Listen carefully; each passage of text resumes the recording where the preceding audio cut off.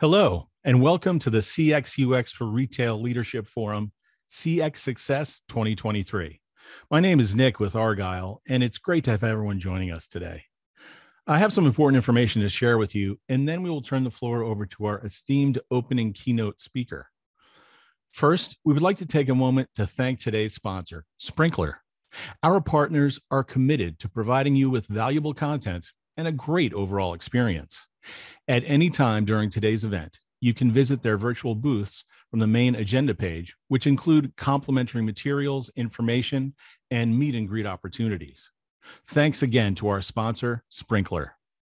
We also welcome you to stay socially connected during today's event. For those of you who are active tweeters, please use the hashtag ArgyleDigital and follow us on Twitter at Argyle Exec Forum.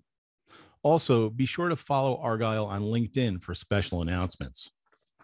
I would like to take a moment to touch on our content neutrality policy, which we have curated based on the feedback we have received over the years from our members.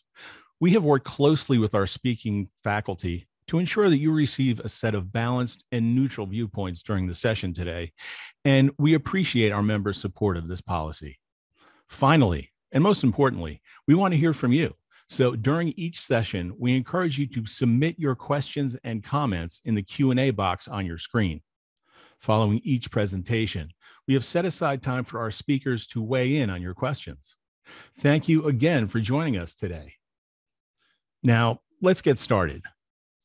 Without further ado, I would like to introduce MQ Qureshi, Head of Digital Product Experience, Clear Choice Dental Implant Centers. We're really excited to have MQ for his opening keynote presentation titled Successful CX UX for Retail Businesses.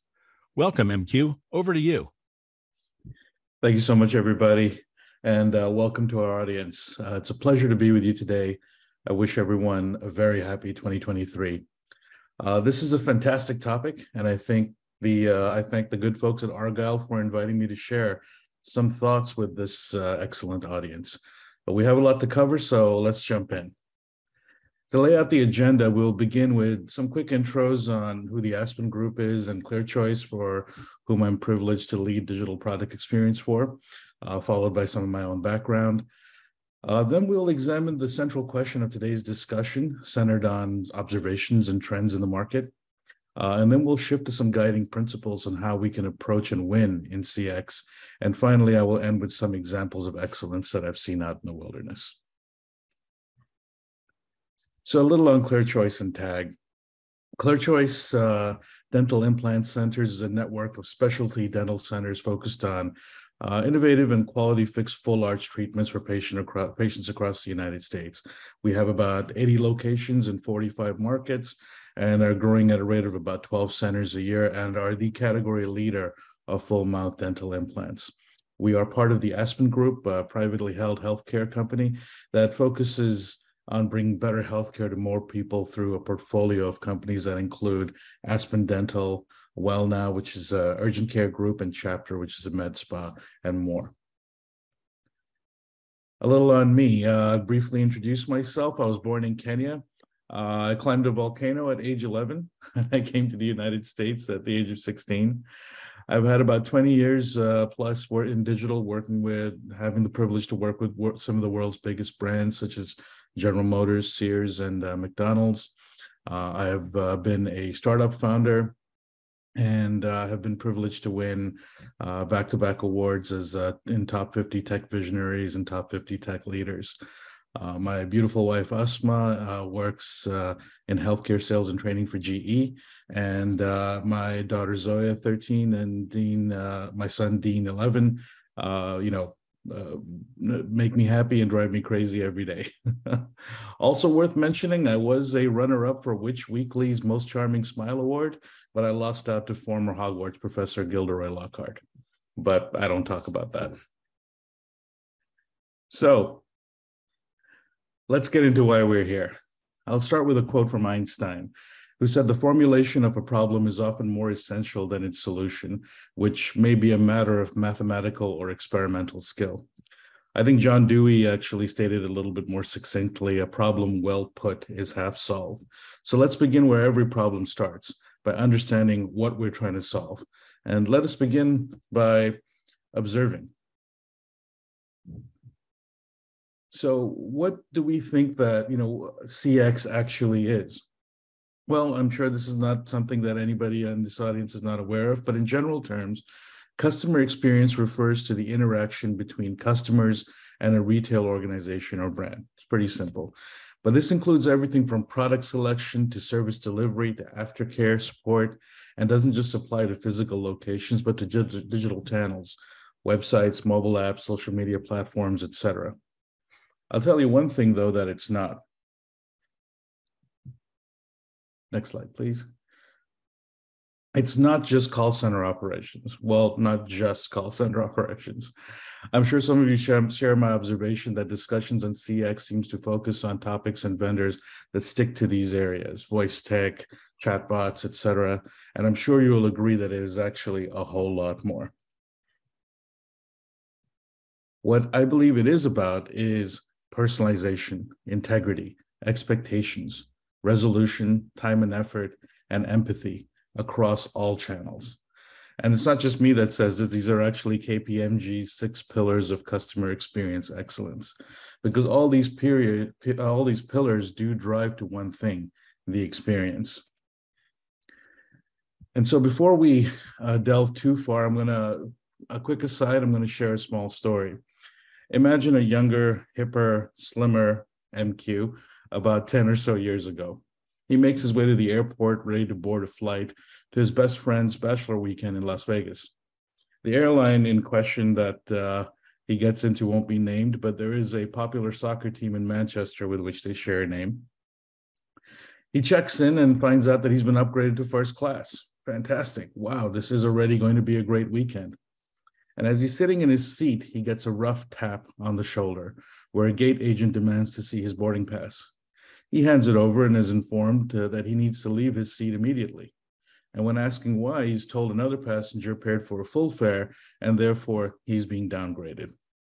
Now, he takes the time to point out that while that may be true, he does fly multiple times a week with the airline and has probably spent more than the cost of a single fare with them. And that's likely why he was upgraded in the first place. But the response he's given is that he can take the downgrade or find a different flight. Well, all eyes on him, he has to leave the first class cabin and make his way to the back of the plane. Needless to say, after that weekend, his loyalty was switched to a different airline. Now, there are several things that went wrong there. And was it completely their fault? Well, hindsight and maturity says to me no, but certainly more empathy could have been shown in that interaction. And what it does show is that ultimately, experience how you make somebody feel, and that experience matters. Next slide, please. Nearly 50% of US customers say they would be less likely to shop due to a poor experience.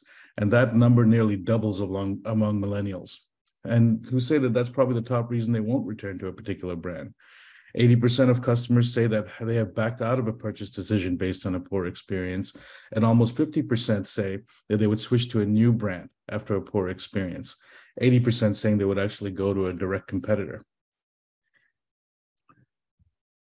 Next slide, please. Among that, expectations are rising. 54% of customers have a higher expectations of customer service than they did even a year ago. 84% say that they would expect their problem to be solved quickly. Almost 80% say they would like to be engaged in their preferred channel. Over 50% say their expectations should be met in a completely digital way. And 60% say their most recent experience was not personalized. Over 50% say the necessary information was not provided to them proactively. Now, we have to step back from this a little bit and think, why are these expectations so high? Well, we're doing everything we can on a day-to-day basis to meet these expectations, but why are they getting bigger? Well, the simple truth is it's because your competitors are outpacing you. And you have to ask yourself, does your organization meet these higher expectations, or is it even in a position to meet these higher expectations? Next slide, please. And it continues. 81% of CEOs believe that impacts from the pandemic are going to be significant and enduring. And that examples of that include working from home, digital first shopping, And, to that point, the world's biggest brands are putting in almost $1 billion in 2023 alone to focus on better customer experience. 72% of customers say they will only respond to outreach if it's hyper-personalized to them. So with all this in mind, how do we take all of this information and think about what approach we might put into place in order to move forward? How do we harness this? How do we take all these facts, the reality of our day-to-day business? Well, the truth is that we have to shoot for nothing less than excellence. And excellence in experience for retail is a seamless combination of intelligence and interaction, service delivery, and consistency in the promise. Here's some guiding principles that we can focus on to bring that to life. 1, start thinking about total experience. 2, unification. 3, employee empowerment. And 4, thinking about hybrid channels.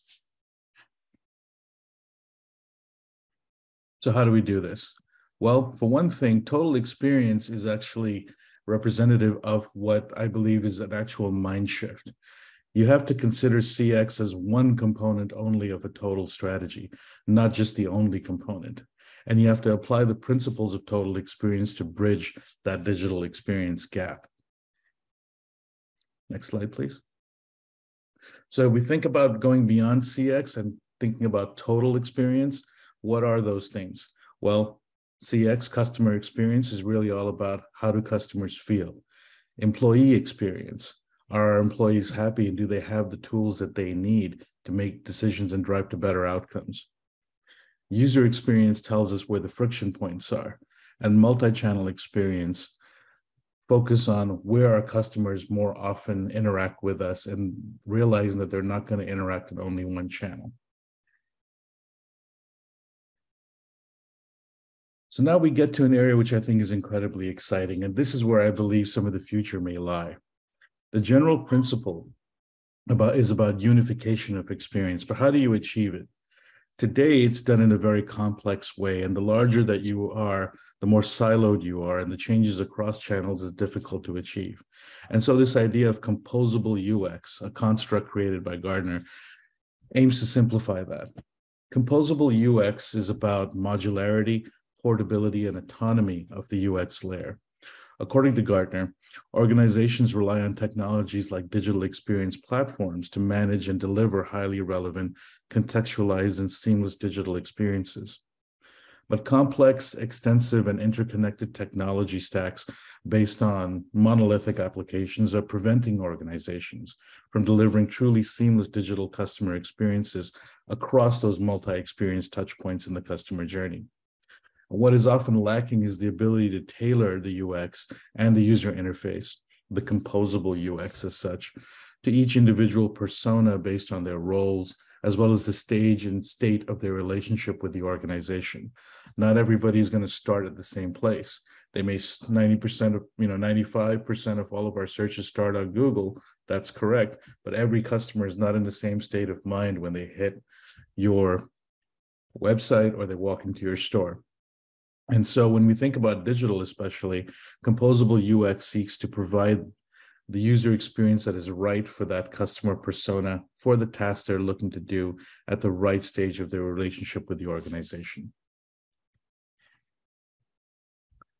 Further, Gartner compares today's monolithic experiences against composability and says that monolithic application experiences no longer meet the requirements, expectations, or preferences of innovative business users and their customers. And now, especially that they continuously demand business agility. Now, this is a construct. There's no clear leader yet, from what I know at least. And I believe vendors are still absorbing the construct. But technology vendors are progressing slowly towards composable digital experience platforms. And they're unlikely to reach that composable UX fluidity and service in the marketplace for at least the next few years. However, make no mistake, if you want to win tomorrow, you have to start today. You have to, and the way to begin is to start architecting towards a composable future. If you want to look into this a little bit more, I came across an excellent article by a gentleman called Jonathan Searing And there's a link in this slide deck that I believe will be shared out afterwards. So, please do take a look and read about it in a little bit more detail. Really fascinating stuff. But when you think about, how do you go and start to bring all this to life, the next step that you can't afford to ignore is around employee empowerment. You have to allow those closest to the customer to have relevant data that they can use to drive to those better outcomes that we seek. Take the example I gave you earlier about the airline. If that airline agent was able to see my history and compare my overall value to the business versus the individual who bought a single ticket, could they have driven to a better outcome? Could they have looked at that and made a contextual decision versus one that was guided by the rules that were being governed to them? How do we enable the removal of friction and inexperience? And that's, I believe, going to be achieved when you meet your employees' needs, give them the data that they need, and allow them to drive to those better outcomes.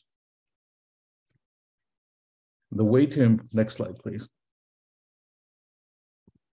Thank you. And the way to embrace this is actually to think about how do you change your organizational structure.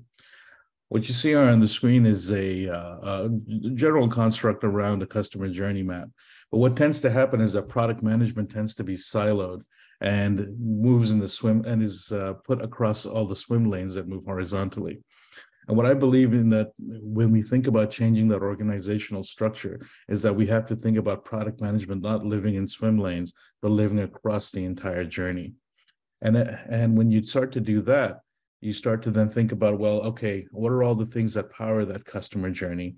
And when you remove those organizational silos, you can start thinking about product management as a center of excellence and focus them on solving problems across that multi-channel journey and not limit it to a set of individual silos or channels. Next slide, please. And finally, we have to realize is that our customers don't live on one channel alone. Any kind of retail lives both online and offline. And so when you think about those things, we have to think about what those customer profiles are across channels.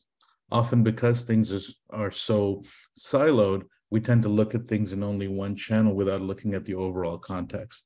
So we have to find the ways where we can identify people and accounts across those different digital assets, match those anonymous and use names to name users to name profiles.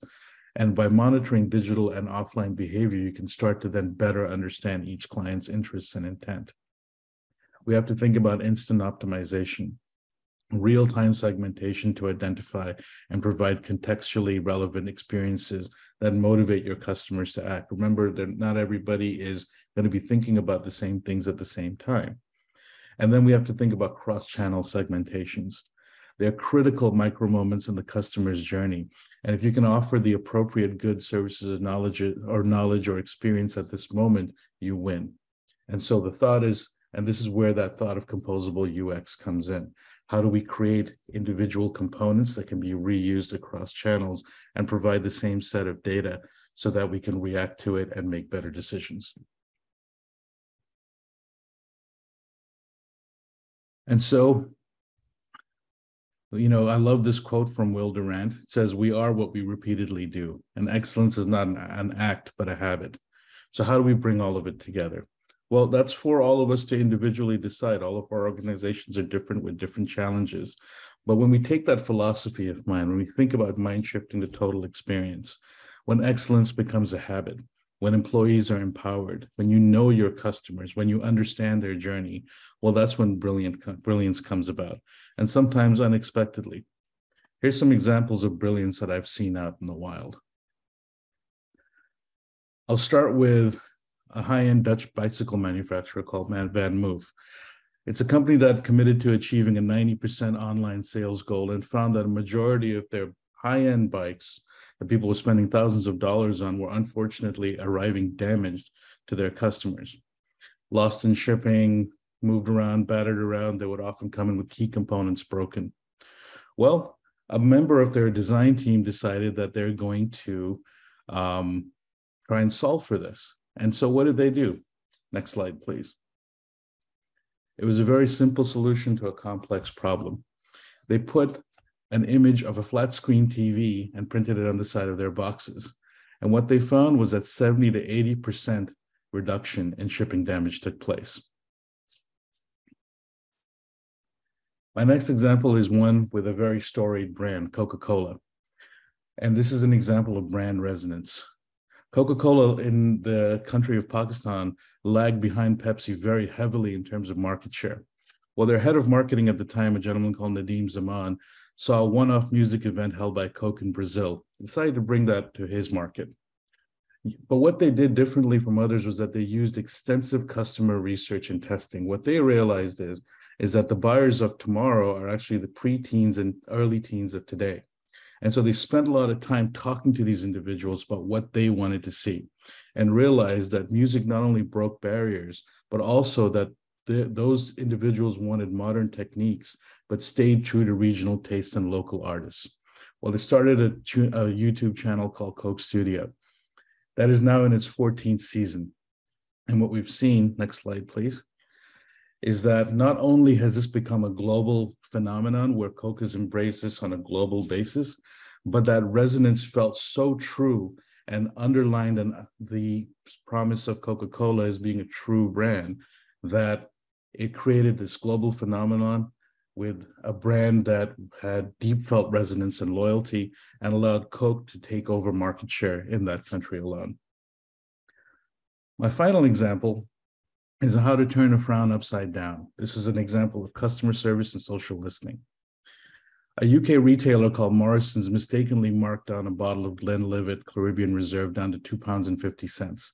A customer seized in that moment and ordered 10 bottles, only to be left high and dry when his order was canceled. Well, Glenlivet learned about this when the man posted his story on Reddit. They didn't know who he was, so they ran a full-page ad to find him and apologize. Here's what it read. Next slide, please.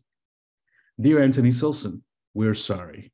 How could anyone do so much wrong to someone who does so much right? On Wednesday, June 15th, Morrison's supermarket sold bottles of the Glenlivet Caribbean Reserve for just £2.50, a saving of 93%. Anthony, you seized the opportunity not just once, but purchased 10 bottles of the Glenlivet to gift as future birthday presents and Christmas presents. Greedy? Maybe. Clever? Yes. Generous? Most certainly. So the suffering you must have felt then when Morrison's retracted your click and collect, the horror that raced through your body as your basket emptied, unimaginable.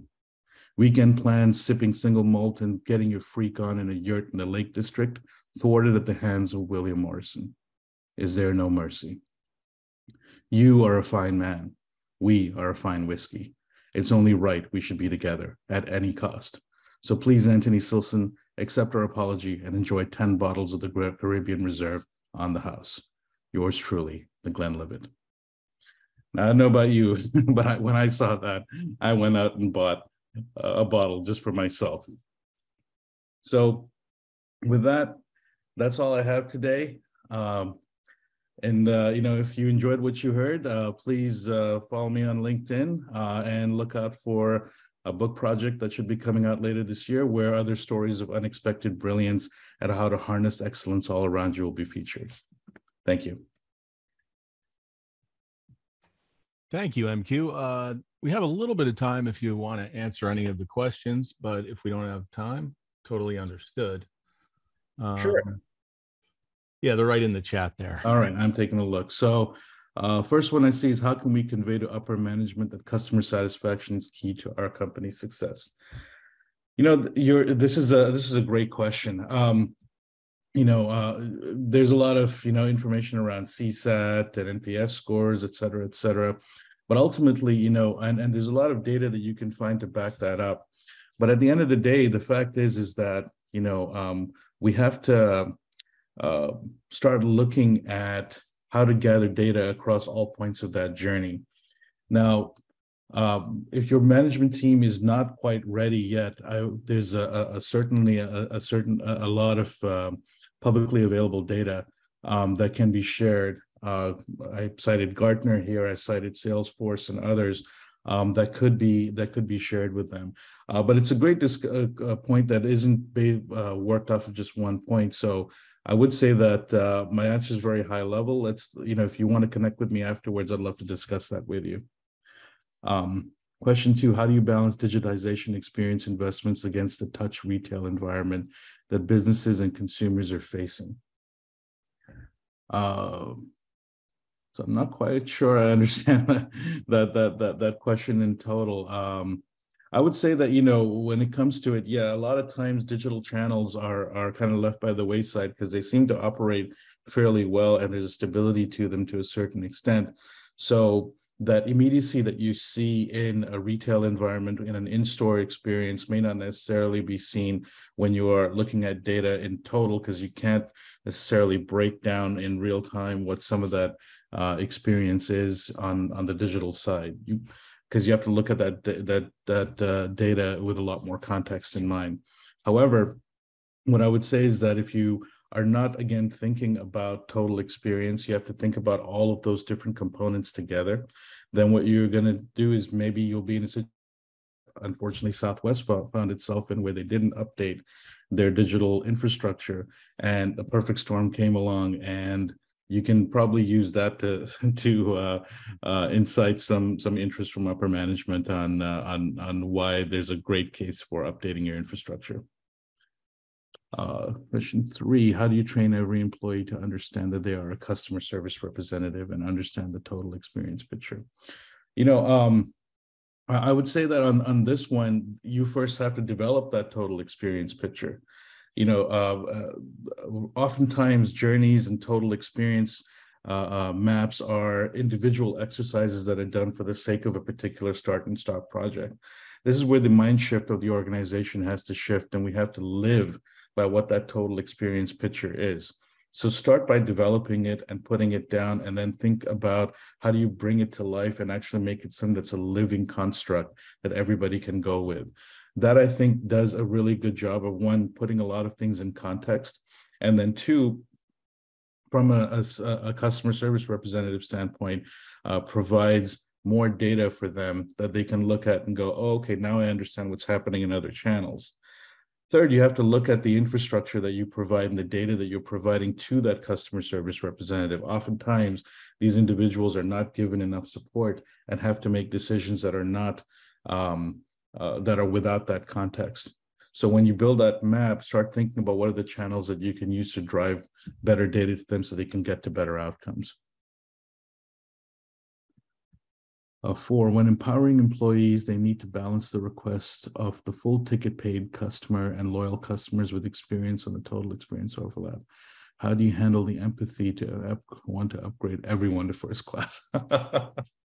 Yeah, no, this is true. I would say that, and that's where, again, in that particular case, yeah, in the moment, it didn't feel great, but I also look back on it and realize that employee probably could have shown a lot more empathy in terms of just explaining the situation and appealing to my empathy, as opposed to, rudely saying, get in the back of the plane or you have to find a different flight. So that there's an empathetic training that I think is involved there, where that goes hand in hand with good customer service. However, I think also creating rules that allow customer service agents to reward loyalty versus short-term gains also goes a long way in terms of being able to find loyalty to your brand. 5, having online and physical presence is not feasible for many retailers. What recommendations do you have for online-only businesses? Well, it actually simplifies it quite a bit, because when you have both online and offline operations that you have to deal with, you have to balance the needs of both. And sometimes, because traditionally your offline has been more traffic, that tends to get a lot more focus. However, what we've seen from some of the trends that I shared is that we have a lot more online retailing going on. And so think about, again, that total experience map. I think we're at the end. Is that right? Yeah. Thank you so much, MQ, for an excellent keynote. And I also want to thank everyone else for joining us today. This session, along with all of today's content, will be available on demand following the event. Thanks, everybody.